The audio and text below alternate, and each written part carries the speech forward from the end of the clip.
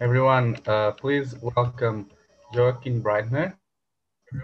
He's a researcher at the Definity. He does a lot of work for the GAC steering committee and helps make sure Haskell evolves in the right direction.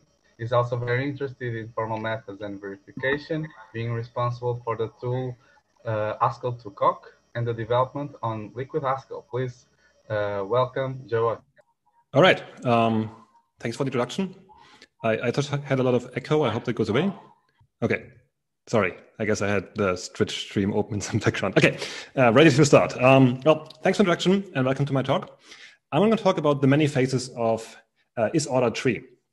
So what is this about? Well, it's about a very small, typical programming exercise or thing you might just come along in your daily work with Haskell. And it's not really a hard problem. It's about trees. And it's about the question, given a binary tree like this one with some data in the leaves, in the nodes, is this tree ordered? And with whether the tree is ordered, I mean, is for every node, is the value larger than everything on the left and smaller or equal than everything on the right? Now, if I would give that programming exercise to most of you, I'm sure you would just solve it without a big problem. The interesting thing here is that you would probably solve it in very different ways. So very roughly, there are three typical solutions to that problem. You can either pass more information down as you traverse the tree. So you learn about something of the context of the subtree you're looking at in order to decide whether this subtree is at the right place inside the tree. Joachim, sorry to interrupt you. Yes? Are you sharing your screen? People can see the slide. Oh, I guess you stopped my video and I didn't reshare. Okay, Oh. There we go. All right. Okay. Sorry for that. Right. So here's an example of a tree like this, and the question is it ordered? And the ways to do that is if you either pass additional information down. So as you traverse the tree, you think about, okay, what do I need to know looking at a subtree about its context in order to decide whether the whole tree is still in the right shape? Or you could go the other way. You could go from bottom up, look at each subtree individually, and then pass the information that you need upwards. Or the third way that you typically see is you traverse the tree from left to right. So you just traverse all the nodes in the right order that you expect them to be, and you check that they're actually an increasing sequence. Now, the point is not so much that there's multiple ways of solving this problem. This, again, is not so interesting per se. But the point of this talk is to show you that all these solutions are actually connected. And they're connected by small rewrites of a program, small transformations that preserve, obviously, hopefully, preserve the meaning of the program.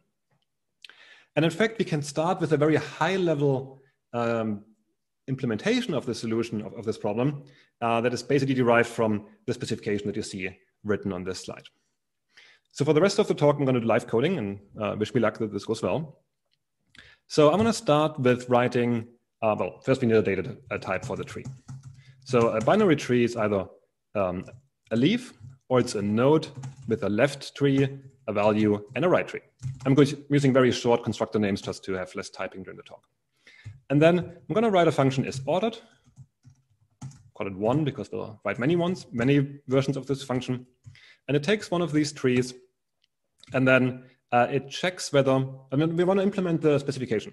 So I'm just going to write down in Haskell what is written in prose. So at every node, and at every node we can look at the left tree, the value, and the right tree. We want to assert that all elements on the left in the tree are less or equal than x. And we also want to assert that all elements on the right, in the right subtree, are larger or equal than x. I claim that this is pretty much written down the specification we have. And now we have to fill in these functions that we're missing. So there's a function every node. And let's look at the type signature first. It takes a predicate that takes a subtree, a value in a subtree. It's a predicate, so it returns bool. And it goes through the tree and returns a boolean.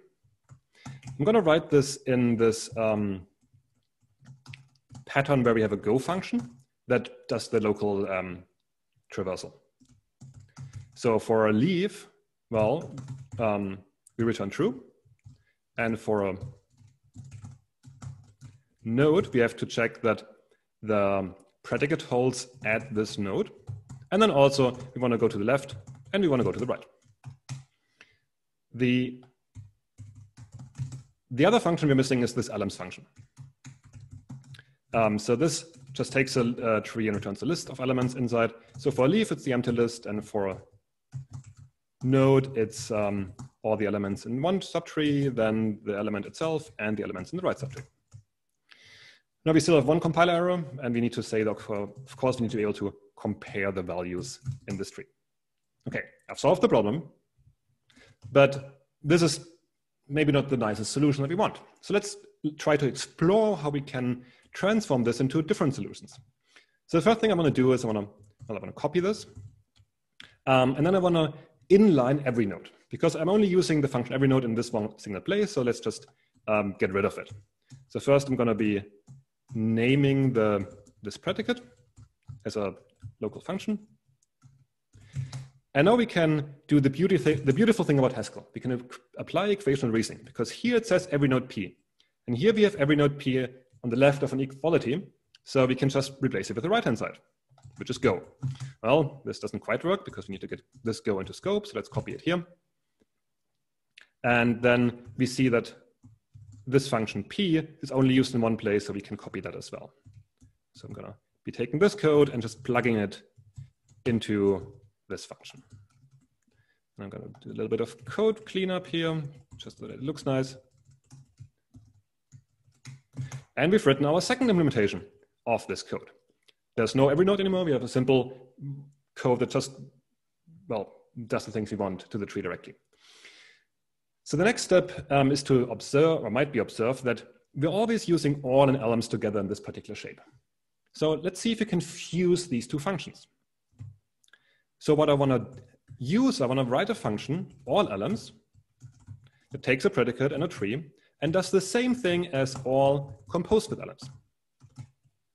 Now this is my desire, this equality. But I can turn this into a definition. And this doesn't gain me much, but now I can start rewriting it. So the first thing we always want to do often is to case split on the two kinds of trees. So for a leaf, let's have two copies.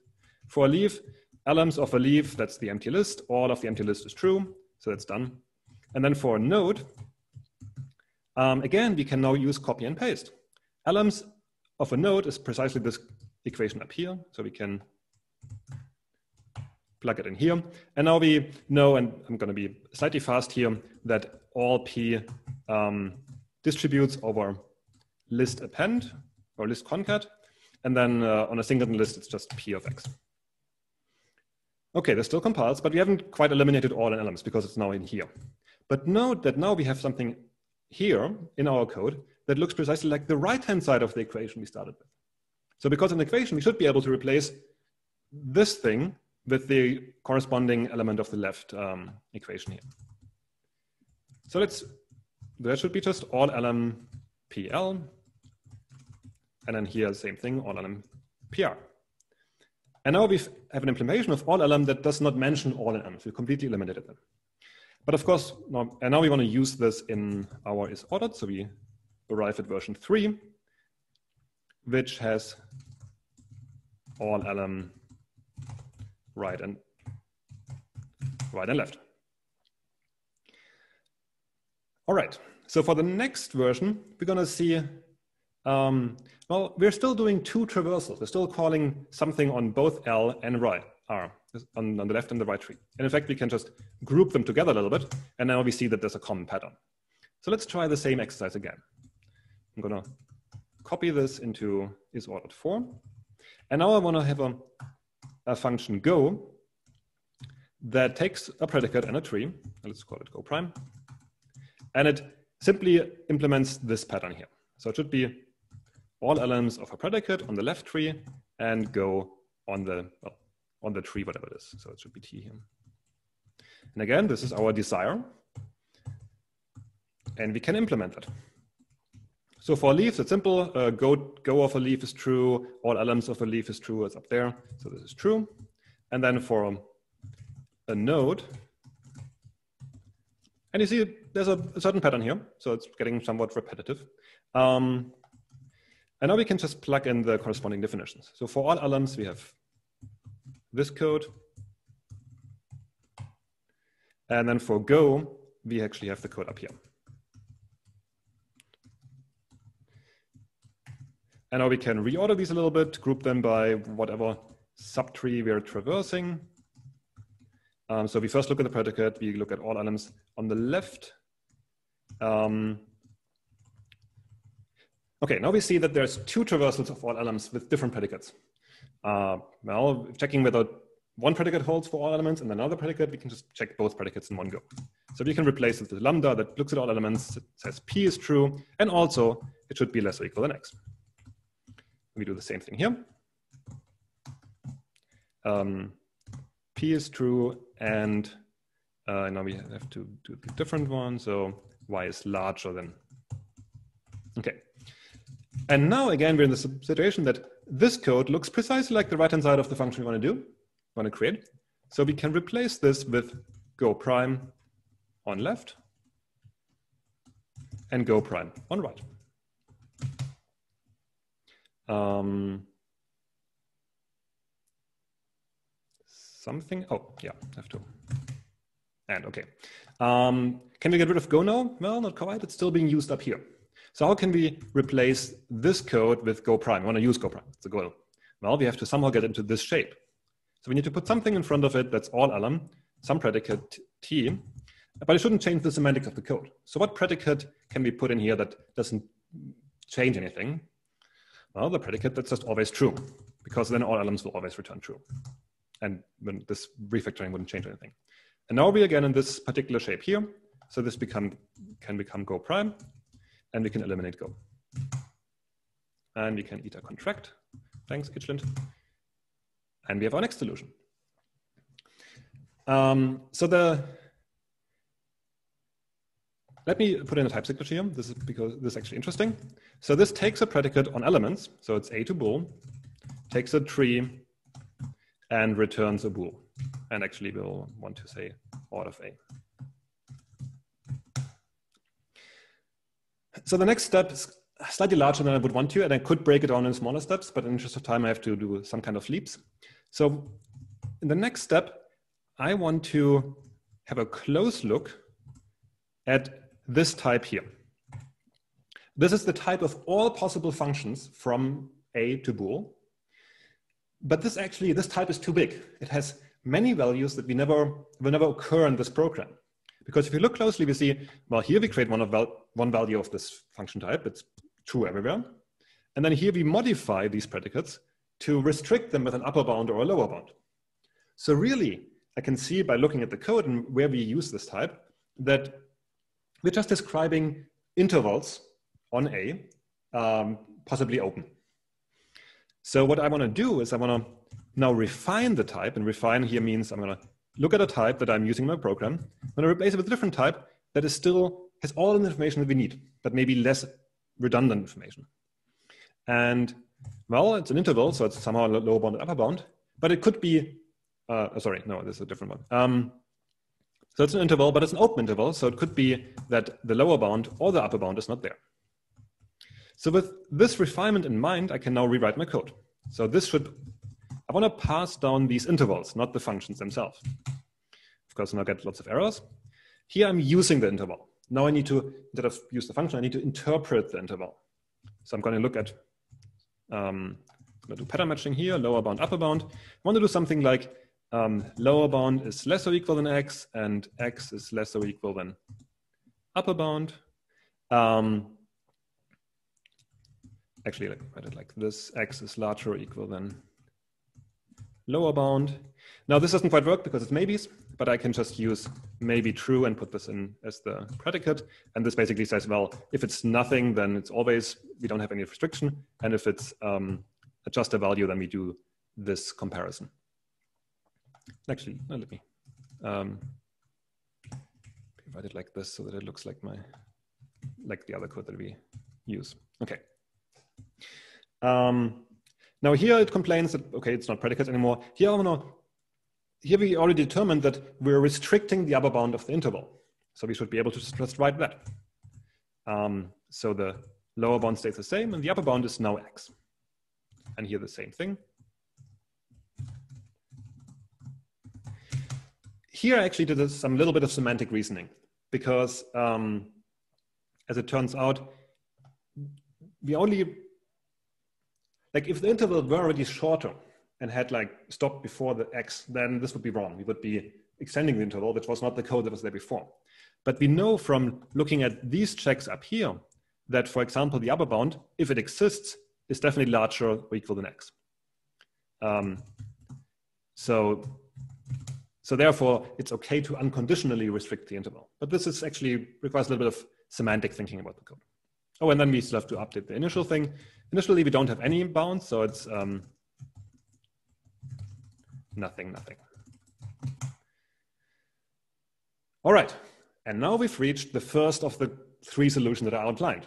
This is the one that takes the traversal. And because this type is too weak to express this as in a compositional way, we pass down additional information in the actual traversal of the tree to know where the subtree has to be in. And we update this as we go down. And then we return a bool. And I would argue that this is the minimal amount of information we need, because we need to know the bounds if they are there. So we've reached, in a way, an idiomatic solution by program derivation. All right. On to the next one. And in this case, I'm going to backtrack to isOrderedTree and going to start from here. And this is going to be my new isOrdered 6. And now again, I want to fuse two traversals of the tree. In this case, I want to fuse elements and go. I want to just collect the two information in one go. So I'm going to write a function go on trees that does the same thing as go and also elements at the same time. And then we the dance. We use this as a definition starting point. Then we do case splitting. Go of t is true. Elements of the empty list is the empty list. Then the node. And now we plug in the corresponding code. Now this actually needs some space. So let me do it like this. Go of a node is this beast. And elements is somewhere up here. Let's try again.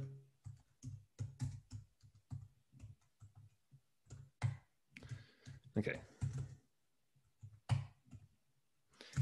And we've implemented go prime. Now we want to use it, of course, here. And because it returns tuple, it's actually nice to just set like pattern match on it. So we call the go prime on the left, and then we bind the result into like destruct it into go left and elements left, and then the same thing with right.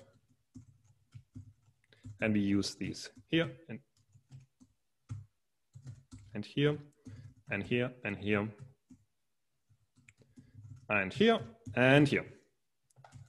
And now let's make HLint happy. Okay, so we've made sure that go prime only uses itself in its traversal, but we also need to use go prime here. And originally we were interested in go t, and go t is the first element of this tuple. So let's just get this out of go prime, and we can get rid of go. Not necessarily an improvement of the code in terms of clarity or simplicity, but it's a step. So the next step is again a refinement step. So let's look at this, and maybe let's add a type signature here. So this was taking a tree and returning a Boolean and a list of elements. Just copy this here just for completeness. But note that for this type bool of list of A, and again, this requires a bit of look at the code. We only ever care about this part of the tuple if the Boolean says true. If the Boolean says false, it's yes, we're already like in the case where something's wrong and we just don't care about anything anymore. So, but this means the type is too big. We don't care about the value of the list when the Boolean is false. So it might be enough to just take the list and wrap it in a maybe, saying that, well, if in this code it's true and some list, then that's just the list. But if it's false and anything, we don't care, that's nothing. So this is a smaller type in a way, and it should have enough information to implement the code. So with this recipe, let's rewrite our code. True and the empty list, that's just the empty list. And then here we need to do this monad thing. And now I'm going to be very lazy. I'm going to use the do notation for maybe, which means that whenever something turns nothing, the whole result turns nothing, which is precisely what we want here. So this becomes a bind in the do notation. And again, same thing for write. Now we need to check these conditions. We can use the guard operator here.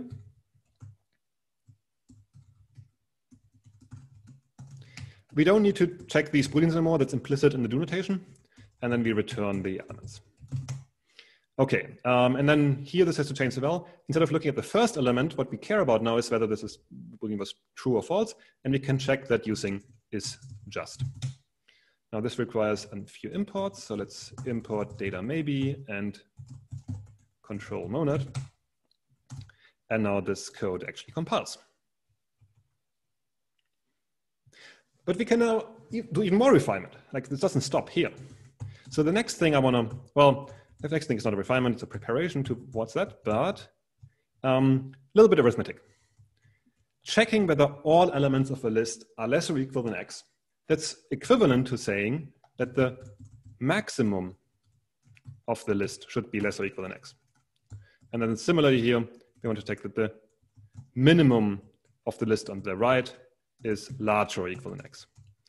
Now, minimum and maximum are partial functions, which is a bit dangerous. So we need to make sure, remember that we have to check that, well, we only check this if the list is not null.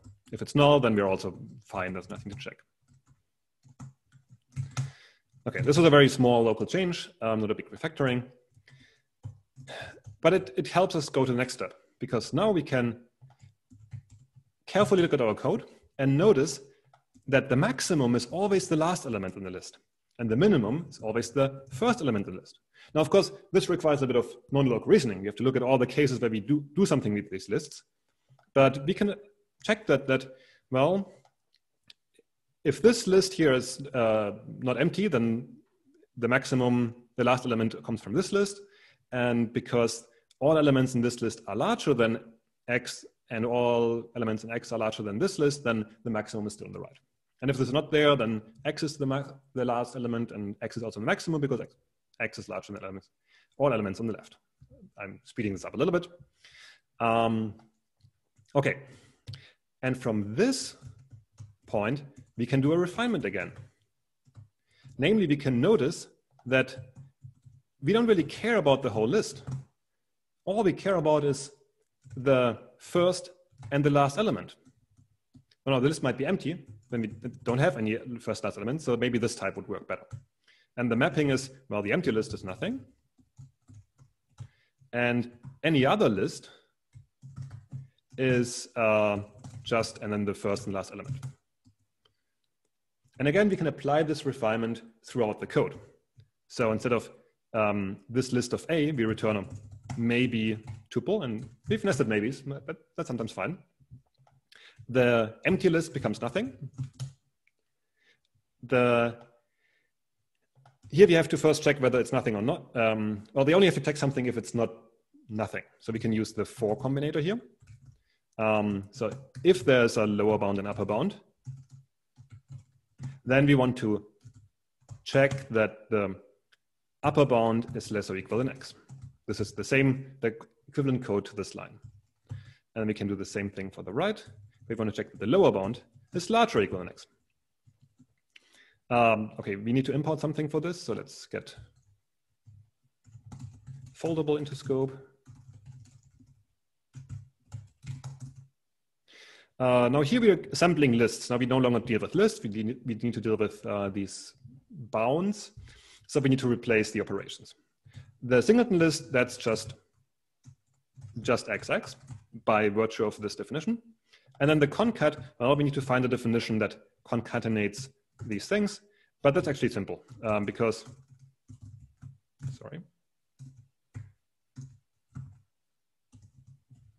nothing and an element is an element. Nothing on the other side doesn't change anything. And then we have the case where we have bounds, and then we only care about the lower bound from the thing on the left, or the first, I should say, the leftmost element of the underlying list, and the rightmost on the other side. And then we just return these two. And this compiles, and it looks like we're done.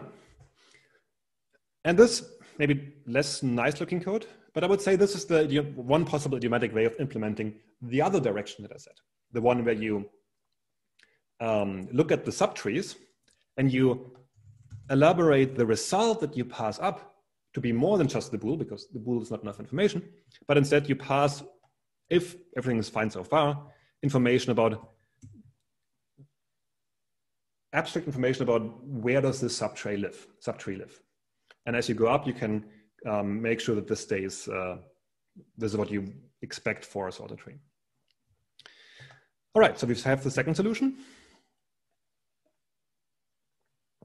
Oh, and again, I would argue that this is the smallest type that you can put in here if you want to go for a bottom-up solution, because you need to know, is the subtree sorted? Is it empty or not? If it's not empty, what are the extremal points of the subtree? All right, for the next direction, I'm going to start with isOrderedTree, which is this ugly beast. And now we're doing I guess it could, oh, sorry, this should be 11 now. Also some kind of refinement. In a way, looking at this type here, the bool and the list, I claim that for every element of the boolean x, really we will have that the boolean says nothing else than whether the list is sorted. And we can check whether this property holds for all elements that we pass around of this type by looking at the cases where we constructed. So it trivially holds here, and then does it hold for this? Well, if LML is sorted and LM is right is sorted, and all the elements in the left are less or equal than x, and all elements in the right are larger or equal than x, and yes, this is sorted. We could make this proof more elaborate, but for now this needs to do. But if that's the case, then this type is actually redundant, because all the information that we need is already in here. We don't even need the boolean. Well, so let's get rid of it. So here we return the empty list. Here we don't need a tuple anymore.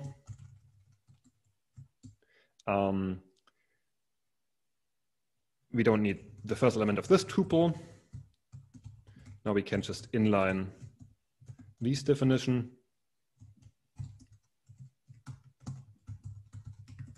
And we don't need the odd constraint. But of course, we need to fix something else. Previously, we were using first here on this tuple, but it's no longer a tuple. But we know that the thing we would have gotten out is just sorted list of the second element. So we can write sorted list. Oh, okay, now we need to write sorted list, but that's a simple exercise. The empty list is sorted, one element list is sorted, and any other list is sorted if the first element is less or equal than the second element and the remaining list is sorted. Careful, this y needs to be there, otherwise it's broken. And now we have our next solution. Let me tweak this a little bit. So one thing that I don't like about this, and this is a little bit of detour, a bit apart from the main topic here, is that we use list concatenation here, which is quadratic and slow and everything. Now, a tool that you should have in your toolbox for dealing with these kind of things are difference lists. Different lists are like lists, but they allow you to concatenate in constant time. And you do not need a library to use them. You don't need to go to Hackett and look for different lists, because they're really simple to just use inline. Whenever you have a type that's a list that you want to modify this way, change it into a function from list to list, the empty list becomes the identity. List concatenation becomes function composition. A singleton is just x prepended to a list. And when you actually want to use it as a list, you have to apply it to the empty list. And now we've just changed the algorithmic complexity of this function a lot, from good enough for textbook, but I would not want to write it in real code, to this is probably fine. Now, many of you might have noticed that this Go prime, this is really nothing else than to list, because it's just traversing the thing and returning a list. Now, I don't even have to write to list. I can tell GHC to derive it for me with the right extension. And now this code even compiles. So really, a nice solution is to write this together with this helper function and be done with. And this is the left to right solution that I was hinting at, which has the nice property in Haskell because of laziness that you're not actually creating a full copy of the whole array and then traversing it. But these two functions, the sorted list and the to list that we've written here or got derived from THG, will actually work in lockstep. So you're really just looking at the things in sequence, but in a very elegant way. So that's the third solution. And that's what I wanted to show you within these 30 minutes. So the summary is, as in many languages in Haskell, there's more than one way to do it. And that's a good thing because different ways might have different benefits. But the nice thing about Haskell and the tools we have, because we have this pure language, we can do equational reasoning, is that we can connect them. We can modify our code using these techniques. Some of these techniques you will actually find in a compiler. So some of the translation we did had strong similarities with what GHG does when it applies the work of wrapper transformation. But it's also useful not just for a compiler writer, but also just for a developer to know these kind of transformations and how you can apply them to get safely to safely refactor your code. I'm not suggesting that you write your code this way that I did with, like the comments and then the copy and paste very carefully. So this works also nicely just mentally. You think, okay, I've determined this type is a bit too large. I want to make it smaller, more precise. And then just go through the code and you update based on type errors and you think about, okay, what is the relation between the old type and the new type? And this will help you refactor your code. A little cliffhanger.